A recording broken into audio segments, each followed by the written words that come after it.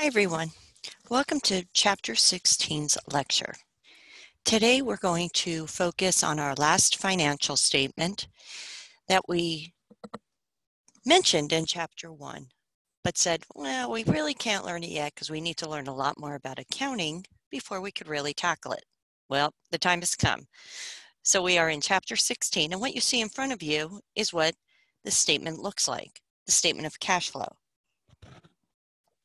Now this is in your book. It is on page 581. So before we get into the PowerPoint, I wanted to just take a little look with you at it so we can get familiar with it, and you might want to keep your book open to this page. The statement of cash flow generally tells a decision maker how a company spent their cash. So let's see. Sorry, I just want to make sure everything's okay with recording. Okay. So all companies have three major types of activities in their business. The first is operating activities. The second are investing activities, and the third are financing activities. So what the statement of cash flow does is tells decision makers if the company made more money than they spent or spent more money than they made from their major operating activities. So we're going to show you how and what the heck this is, but that's what's ultimately being reported. And you could see this company has reported positive cash from their operating activities. Then we tackle investing activities. Companies must invest in assets in order to operate their business every day. So any kind of purchase or sale of long-term assets are generally reported in this area.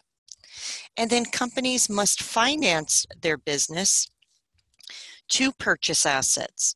So we're focused on cash activity related to borrowing money on, like in a no payable, or bond situation, or any kind of equity transactions involving cash.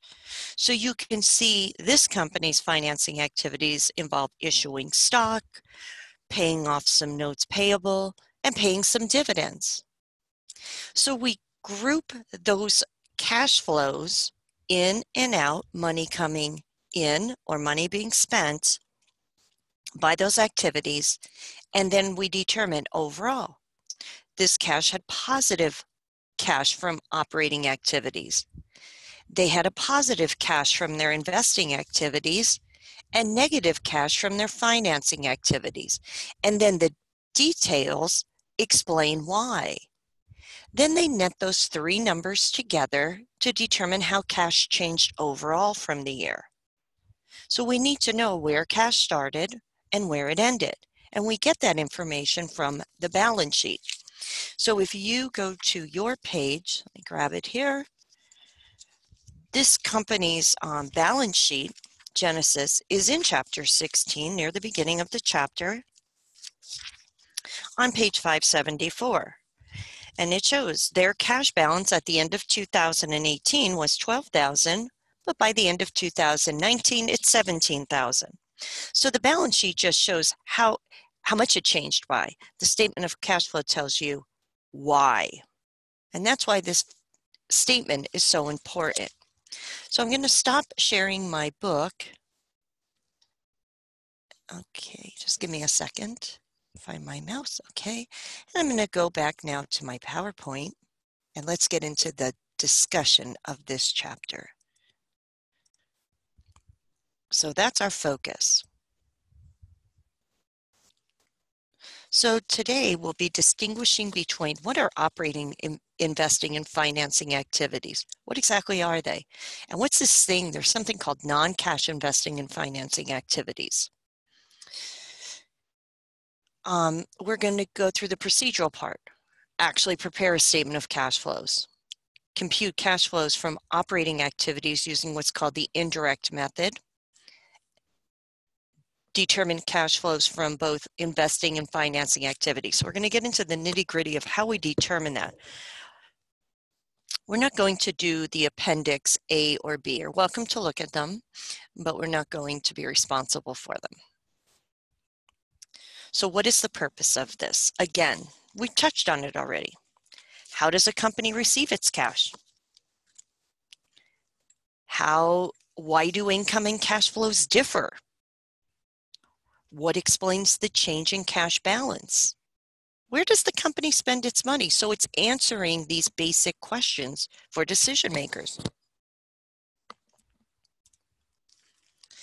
Now, users decide if a company has cash to pay its debts. So is the company making enough from its operations to pay off its debts?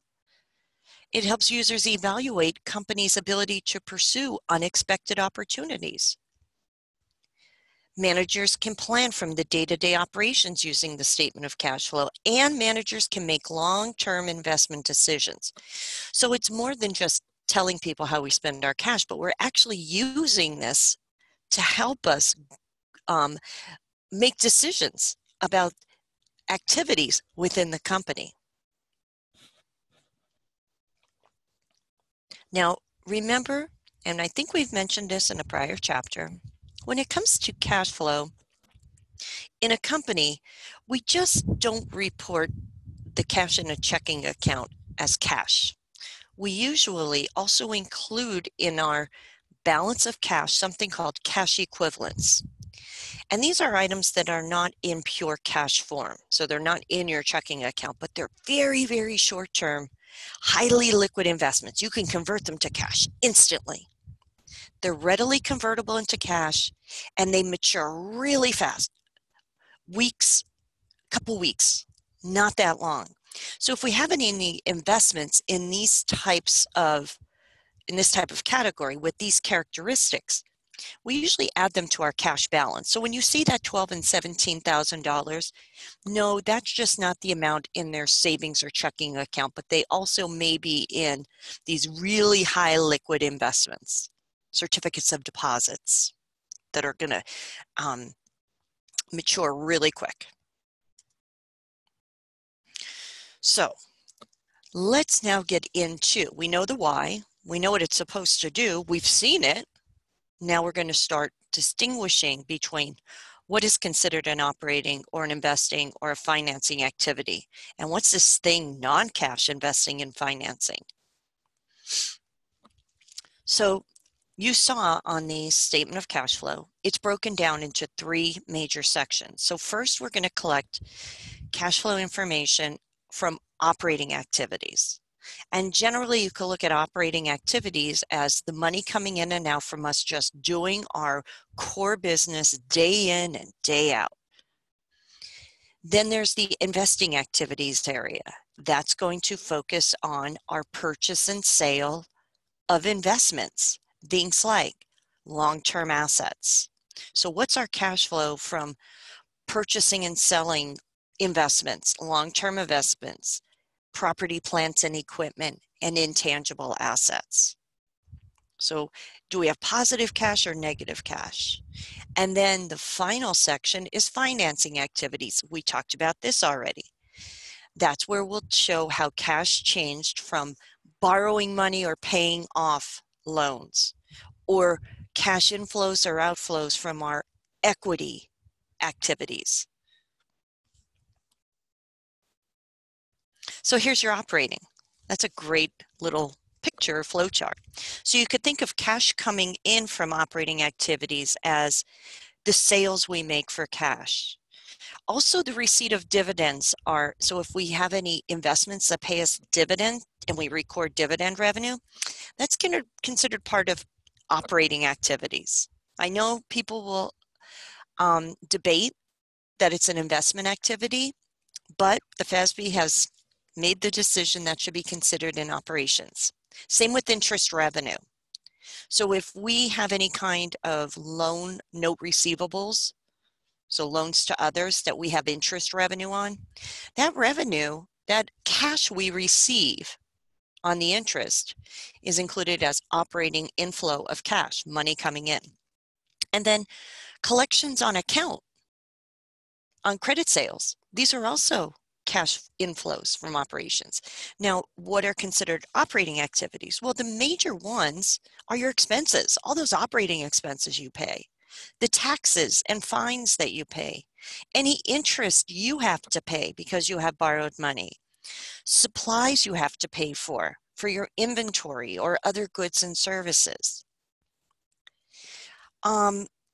salaries and wages. So any outflows from those normal, everyday operating expenses of cash, and that's the key.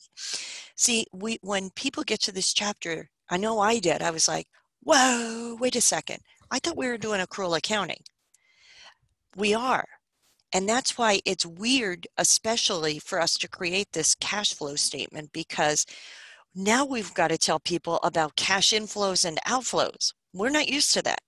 We're used to telling them about activity. Hey, we earned revenue, or hey, we had an expense occur here. We don't focus over our first 2 semesters on when was the cash paid.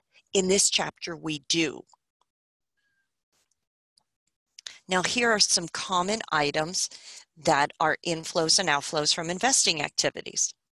You sell an intangible asset like a copyright, or you sell a trademark, or you sell a patent, or you sell a licensing agreement that was on your intangible area. So you get cash inflow from that. You get cash from selling a long-term investment. Maybe you had an investment in stocks or bonds that you sold. Even short-term investments are accounted for here.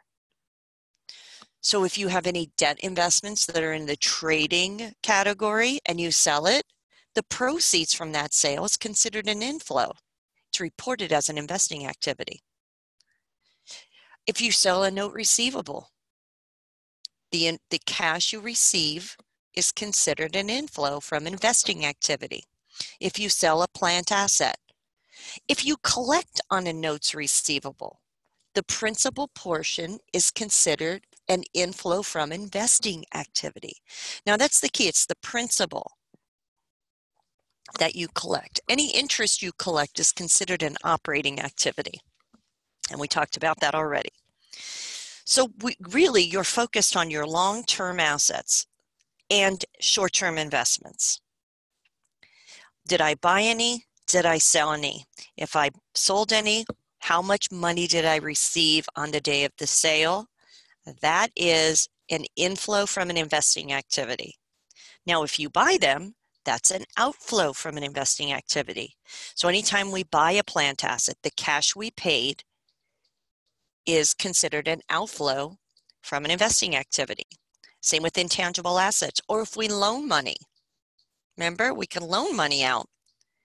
We could buy short-term or long-term investments. So anytime cash is involved in these types of transactions, they will be shown in this area as either coming in, a cash inflow, or going out, cash outflow. And the final inflows and outflows, financing activities. So when would you have an inflow of cash from a financing activity? Well, here we're focused on cash inflows and outflows from borrowing money, so your long-term liability or your short-term notes payable, and equity transactions. So anytime you sell common or preferred stock for cash, that's an inflow from financing activity. When you sell treasury stock back into the market, inflow. When you borrow more money, whether it's more notes or bonds, inflow. And if there's contributions from the owners at any time. So we're focused on corporations now because that was the last type of entity we looked at. But what if you're doing a cash flow statement for a sole proprietor or partnership? So whenever the owner provides more money into the company, that's an inflow from financing activity. What are some common outflows? When the company pays dividends or a withdrawal is taken by the owner. When the company purchases treasury stock, outflow, because they're using cash. When the company pays off their short or long-term notes or bonds payable, the money they pay out is a decrease or outflow from a financing activity. Okay, so If you go back to page 574 of your book, you can see each of these areas have dealt with our income statement and our balance sheet and all the accounts. Because remember, where are all of our accounts appearing from our general ledger? All of our activity, they're either on the income statement or they end up on the balance sheet.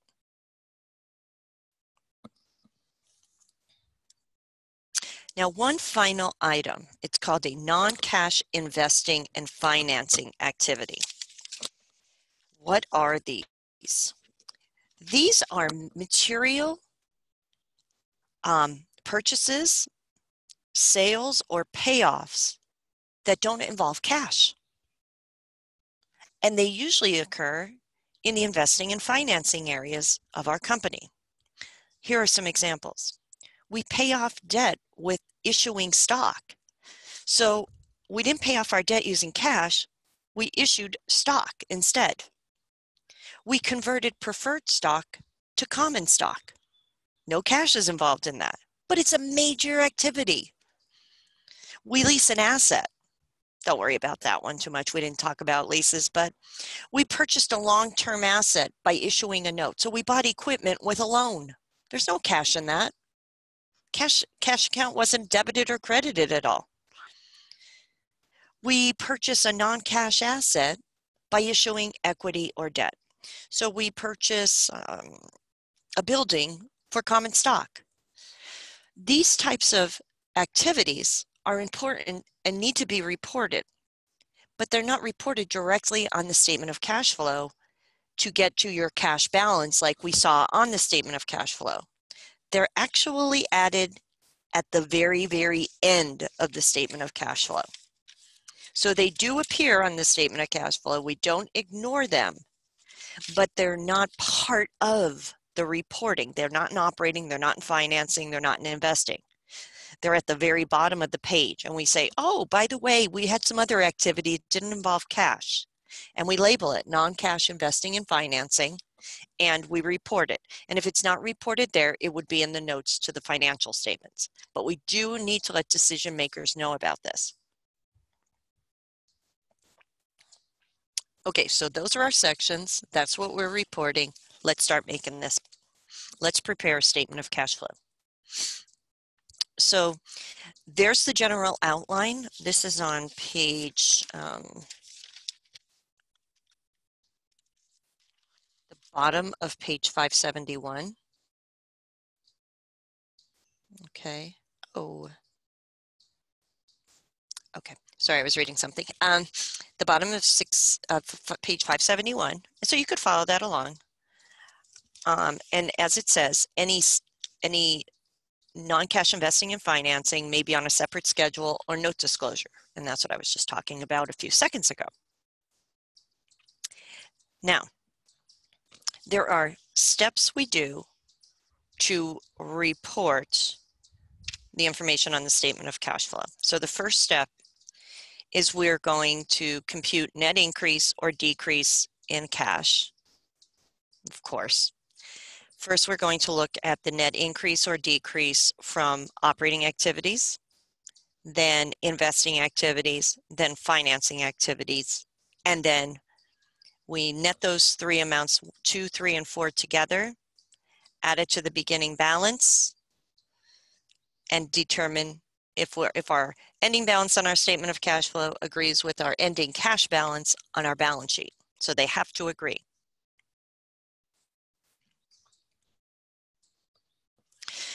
Now, what's normal for people, and I know when I was learning this, I went, I'll just go to the cash account and pick apart every transaction in the cash account. Well, that's really easy to do if you have like 10 transactions like you see there, right? But that's not normal. Companies don't have 10 transactions in their cash account. So we have an easier way of creating a statement of cash flow than looking through and trying to figure out what's an investing activity, what's an operating activity, what's a financing activity. Now, how do we do it? We're going to use all the other accounts and analyze all the other accounts to determine how cash changed. So you could think of it, and I really like this formula. Cash equals liabilities plus equity minus non-cash assets. But don't they? Think about it. Cash plus non-cash assets equal liabilities plus equity. So if we change our formula around a little bit algebraically, that holds true.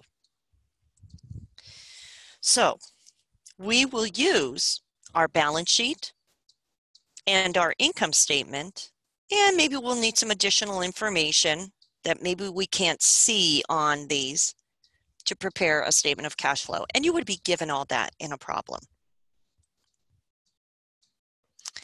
Now, they show you cash flows from operations. And the beautiful thing about cash flows from operating activities is the FASB has given us two different ways to create this section of the statement of cash flow. So you're not stuck doing it one way. Now, the first way they show you there is called the direct method. And it's called the direct method because we come right out and tell people, here's the money we got from our operating activities. Cash from our customers, there it is. Cash we paid for our inventory, there it is. Cash we paid for salaries and other operating expenses. Cash we paid for interest, cash we paid for taxes. You can't question where they spent their cash because it's direct. It's very easy for a non-business person to understand that. So they give us that option. The thing is that it's a pain in the neck to figure that out from an accountant's perspective. So only about 1% of accountants use that method. 99% of companies do the other method. It's called the indirect method. And although it makes sense to a person who knows accounting, it's kind of indirect to get to what we're trying to find out. Did we have positive cash from operating activities or negative cash? Now, because 99% of companies use it, that's what you're going to learn. If you are an accounting major, when you take your next set of accounting courses, you learn both methods. But since a lot of you aren't accounting majors, you just need to know this so that you understand what the heck it is when you see one of these come across your desk and what it's telling you. We're going to learn the indirect method of preparing cash flows from operations. Now, what are we doing? You could see there, it says, start with net income. And then we add and subtract all these things. Generally, here's what we're doing. We're converting net income that's created from an accrual basis approach. Remember, accrual accounting says report revenue when it's earned, report expenses when they occur, not when you receive the cash or when you pay the cash. No. But net income is a great place to start to determine how well we did in our operations, because that's our profit for the period. It's just that it's not in the proper format for this financial statement, because we want to report how much cash inflow or outflow there was from operations, not the activity. So what we do in the indirect method is we transform net income from an accrual basis into net income on a cash basis. So if we did report cash in our accounting records, or I should say, if we only reported revenue when we received cash from customers and we only reported expenses when we actually paid them, our net income would have been $20,000.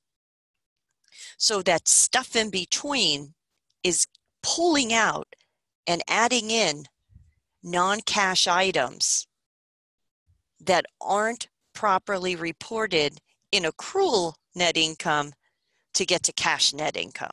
And that's what we're doing there. Maybe we actually spent more in expenses than is on. So we paid for more expenses than are on our income statement because they're from last year. Or maybe we received more cash than our actual sales this year. So we'll account for all of that during this process. So let's do it. So there is our income statement and our balance sheet. So have that in front of you. That's what we'll be using. You could see here, Your author already took the time, which, by the way, normally a company will report on their balance sheet and their income statement and all their financial statements 2 separate years worth of information. Sometimes they report even more to compare. So this is normal. You will see 2018 and 2019's balance sheet information on a financial statement in the real world. So the first thing that we usually do is we go through each item on our balance sheet and we determine, did it increase or decrease during the year? So you could look at 2018's balance as the beginning of 2019. So from the beginning of 2019 to the end of 2019, cash increased $5,000. Accounts receivables increased $20,000. Inventory increased $14,000. And our prepaid expenses increased $2,000. So you have to do that calculation. Then go down to your long-term assets. How did they change? How did your liabilities change and your equity? So that's really your first step. Now, once you have those changes, now let's create the statement of cash flow. We always start, and this is common standard language, cash flows from operating activities. So put that label, because that's the section we're going to complete. You start with net income. That comes right off of your income statement. Remember, we're converting that from accrual basis to cash basis. Now, here is our first step. We need to identify items on the income statement that either have no cash involved in them at all. And here's your one. Depreciation expense. Depreciation expense, you never debit or credit cash for that. You subtract it to get to net income in accrual accounting, but in cash accounting, you would have never subtracted it because you don't pay for it. So the first thing we do with depreciation expense is add it back. If we're transforming net income into net cash flow, it should have never been subtracted. That's always your first step. And all companies have depreciation. The other items on the income statement that need to either be added or subtracted. Any gain or loss on investments. So if you have a gain on the retirement of notes here, you should have never added that to operating income because it has nothing to do with operations. It has to do with investing. You account for that $16,000 gain, but not in this section of the statement of cash flow. So we have to subtract it from our net income because it should have never been reported in this area. So transforming net income into net cash flow. If gain on retirement of notes is a cash flow from investing activities, it should have never been added to get to our net income. Subtract it. Same if there's any losses, and we have a loss on the sale of plant assets. Again, a loss shouldn't have been subtracted from to determine operating cash flow. Add it back. So we're really nulling out or washing out the effects of the gain and loss on the net income where we started. The same with depreciation expense. Add it back. So those are your common items. Gains or losses on investment activity assets and depreciation. First step. So go to that income statement, find those items, add or subtract them accordingly. Depreciation is added, losses are added, gains are subtracted. We're done with the income statement. All other items on our income statement will have some portion of the account where cash was either debited or credited. Think about it, sales. Some of your sales were for cash. Cost of goods sold, we'll deal inventory. We bought some of that. Wages, most of that is probably paid in cash. Interest expense, same deal. Okay, so all of our major expenses on here, same with income taxes. There's some cash involved. Some may have accrual on them, meaning the cash wasn't paid yet, but some of it was involved with cash. So the second part of the statement, of this part of the statement, is to pull out any part of the expense that hasn't been paid, or add in any part that has been, and the same with our revenue. Pull out the part that hasn't been received, or add in an amount above sales that was. Now, how do we do that? Well, we use the assets that are created from our operations: current assets and current liabilities. Current assets and current liabilities. Which current assets? Well, all of them except for short-term investments. This company has no short-term investments. So we go to accounts receivable. Now you have to think about this. Accounts receivables goes from a balance of $40,000 to a balance of $60,000. So over the year, it increased $20,000. And that's true. So we write increase in accounts receivable. But then we have to write, what was the impact on cash?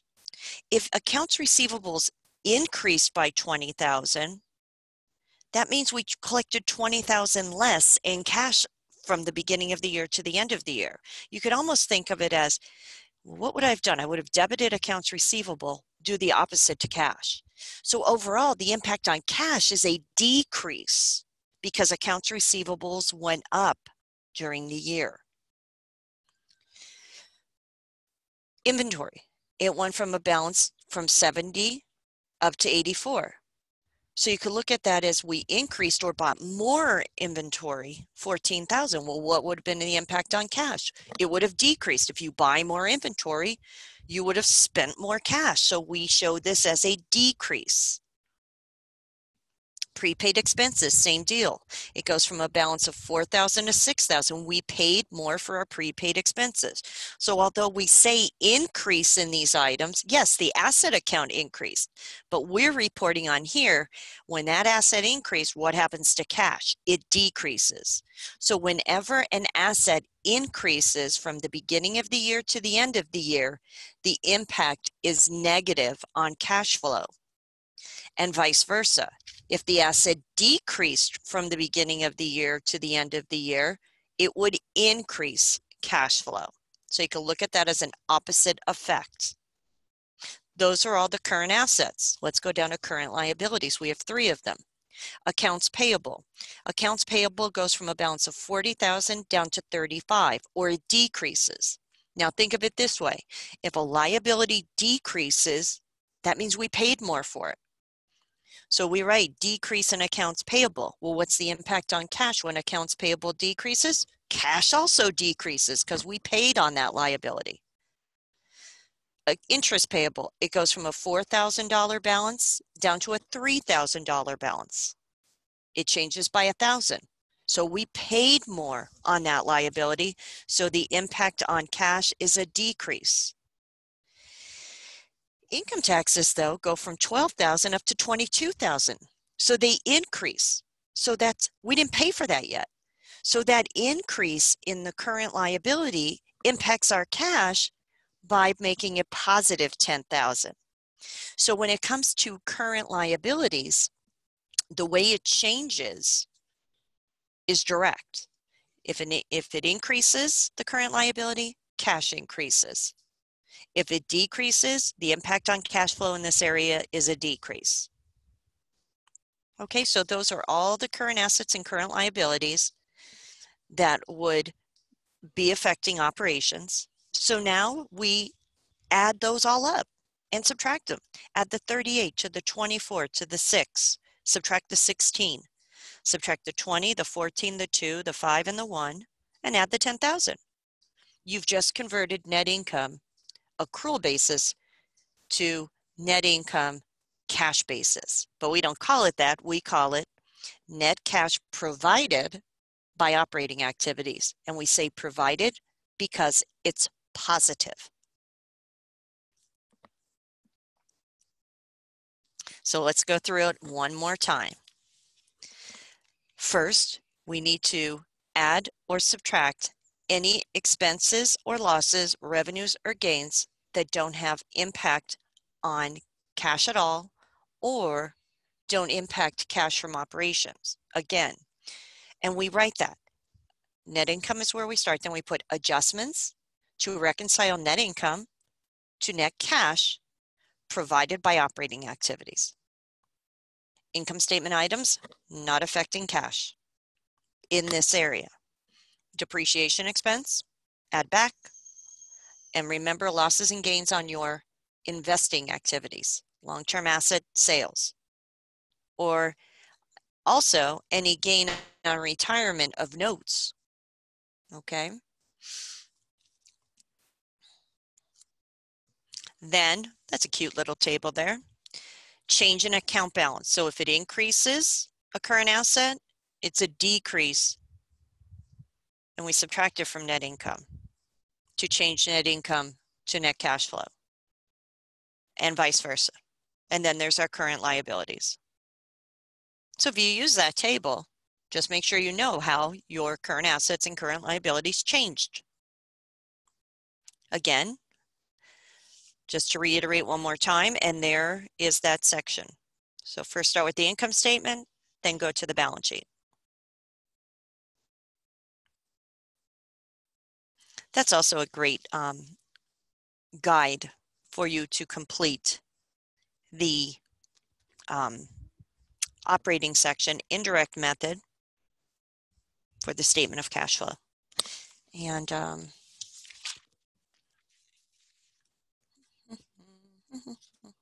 that is on page 576. Okay, that's the hard part. Okay, so make sure you post any kind of questions. I know that's kind of weird when you're sitting there trying to figure out, but you have to think about it a little bit. Remember, all of these assets and liabilities we just looked at have some relationship with some account on the income statement. So if you want to look at it this way, sales is reported at $590,000, and that's how much we included in net income. But accounts receivables increased. So did we really collect all $590,000 in cash? No, $20,000 of it is still owed because accounts receivable increased. So we subtract that to correct the sales so that it's really cash flow from sales. Do the same thing with inventory and prepaid expenses. Okay, so if you think about it from that perspective, then it makes more sense on why current assets and current liabilities are used in that portion of the cash flow statement. And when we do the direct method, that's actually what we have to do. We have to remember all those relationships with the accounts and the income statement and dive into the detail and modify them to report, hey, here's how much sales we got in cash. Hey, here's how much we paid for our inventory and operating expenses. Just takes more time. Now, let's go to investing and financing activities. Three-step process to determine cash provided or used by investing activities. So the first thing we want to know is what kind of changes happened in these accounts. We could reconstruct the T accounts if we don't have them, and then report their cash flow. So take a look. Usually as an accountant, we're just using our balance sheet and our income statement. So we go, okay, what accounts are involved with the investing area? Long-term assets, so plant assets, intangible assets, and investments. Well, this company only has plant assets. Their plant assets go from $210,000 to $250,000. So be careful. Don't go, oh, they increased by $40,000. Oh, their cash flow is $40,000. That may or may not be true. We also want to take a look at what happened to accumulated depreciation. So accumulated depreciation goes from $48,000 to $60,000. So it increased $12,000. Okay. So you do T accounts. Now let's try to reconstruct that. Oh, we have additional information. In item B, it says the company purchased $60,000 in planned assets by issuing $60,000 of notes payable. So part of the increase, that $40,000 increase, is from buying $60,000 in more assets. Well, doesn't that just blow your theory out of the water? So you have to be careful of this stuff. So if we made a journal entry just to reconstruct that piece of information, we would have increased planned assets $60,000. That's a non-cash investing and financing item, guys. Has nothing to do with cash. Take a look at the next one. Item C said, oh, by the way, during the year we sold some planned assets. They have a book value of $8,000. The original cost was $20,000 and the accumulated depreciation so far is $12,000 for $2,000 cash. We had a loss of $6,000. So what would have been the journal entry the day that we sold these? We would have credited plant assets for their cost, $20,000, debited the accumulated depreciation for $12,000, debited cash for $2,000, and debited a loss on sale of plant assets. Also, they don't come out and tell us this, but I know from looking in the income statement, they debited depreciation expense during the year $24,000 and credited accumulated depreciation. So we do need to dive into these accounts so that we could pull out how much was cash inflow from plant assets, how much was cash outflow, and is any of the change due to something that has nothing to do with cash, like we saw here. So if you do the T accounts, plant assets started at $210,000. They purchased $60,000 more, not with cash though. They sold $20,000 of the cost. So that's why plant assets increased. Depreciation also changed during the year. It started at a $48,000 balance.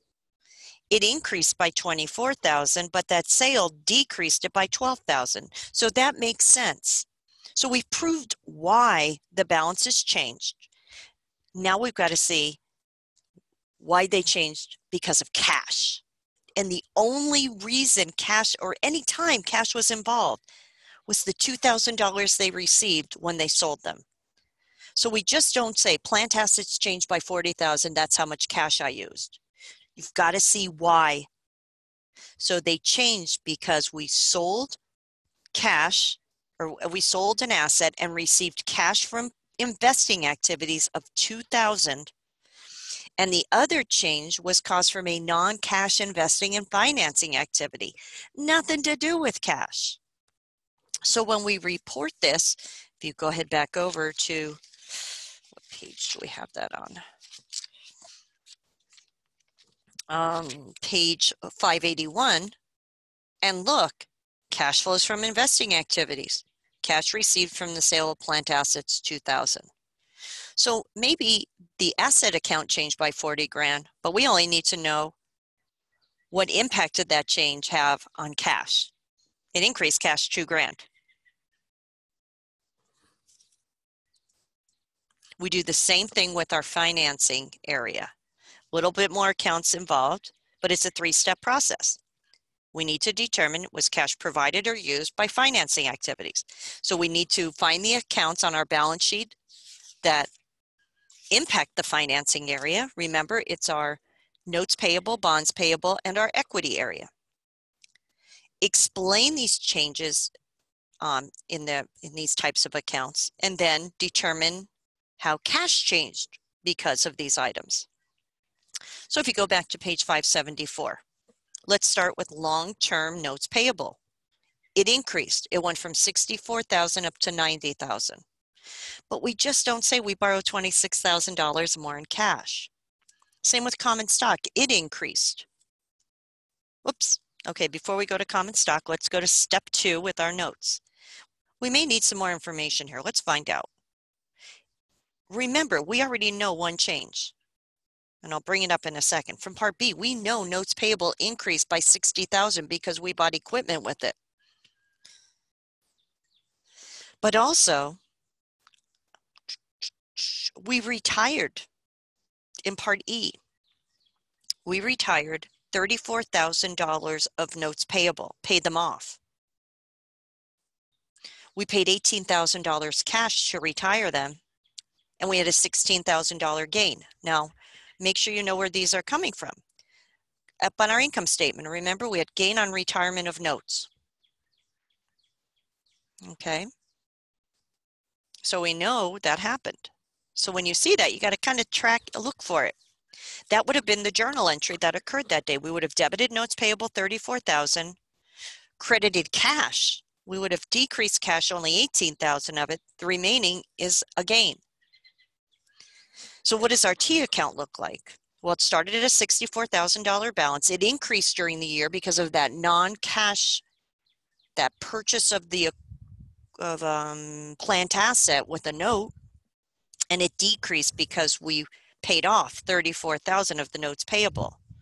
So we've accounted for why the balance changed. And the only item that impacted cash, which was in a negative way, was paying off or retiring those notes. That's it. So when we start our cash flow from financing activities, we just show the only impact on cash from a long-term debt was paying $18,000 to retire notes payable. Now we do the same process with our equity accounts. First, why did common stock change?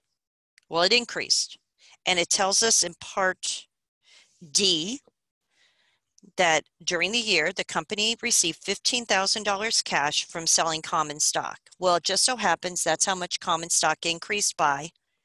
So that whole increase to common stock was cash related. So the impact on our financing activity is cash received from issuing stock. There was no non-cash element of that increase.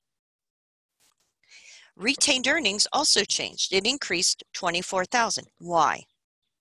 You have to remember what increases and decreases retained earnings.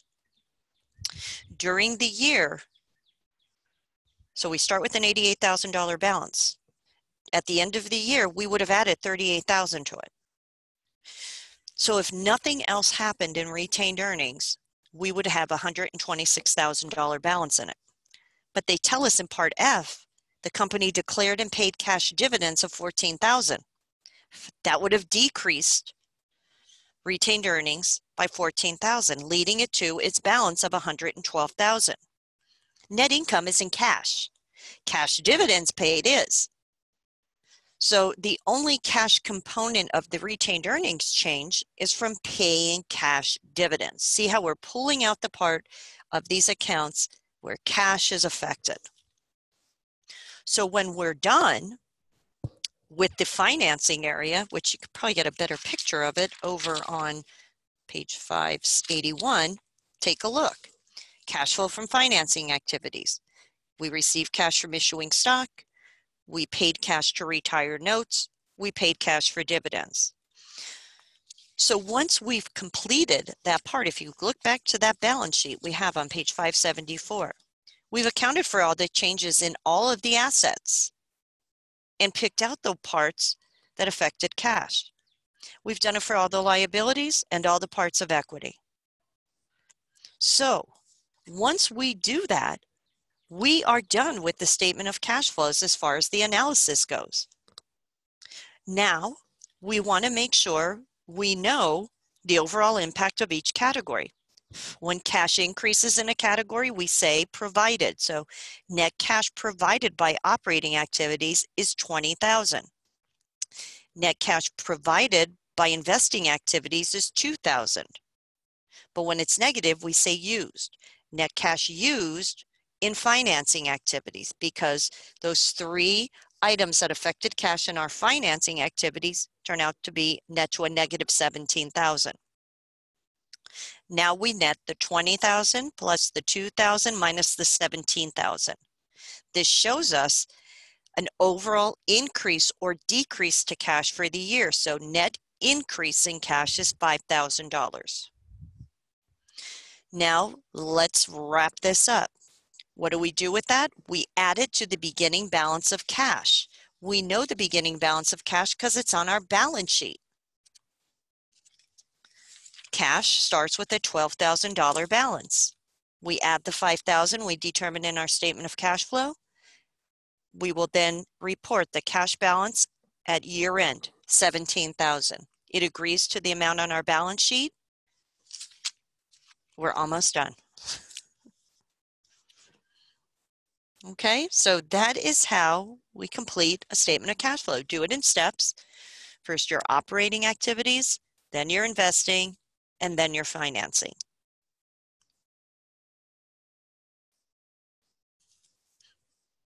Now, if you wanted to have a lot of fun with this, you can see, you can use T accounts for all of those items as they do in this slide. And this is also on the bottom of page 582 to help you really see what's happening here. But that's if you'd like to. Also in Appendix A, some people like to use spreadsheets to account for these changes. If you're interested in looking at that, go for it. Because sometimes it's hard to grasp what's happening and what you're doing because we're so used to looking at our financial information from an activities perspective rather than a cash perspective. So again, in part 1, on our cash account, or in our cash, the cash account that they're showing you on this slide, they're actually showing net income as an increase. Well, it is an increase from operating activity. Then we add and subtract the things that have nothing to do with cash to get net cash provided by operations. Then we add and subtract the items for investing and financing that are only cash related. So it kind of shows you how it all fits together and that you really are accounting for all activity related to cash.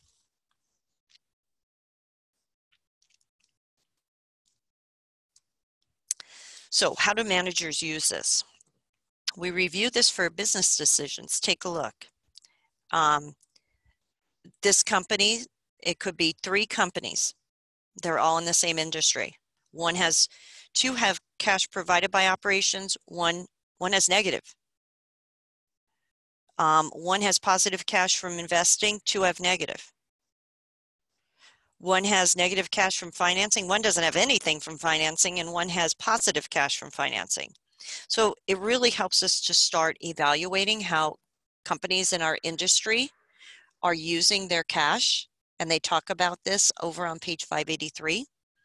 Creditors will use this to evaluate a company's ability to generate enough cash to pay their debt. They're really looking at that operating cash flow. And investors are going to use it to see, hey, are we getting money out of operations to maybe pay a dividend, buy and sell stock? Okay, so it's giving us a lot of information on how the company manages cash. Now, this cash flow and total assets, we will be covering this in our next chapter.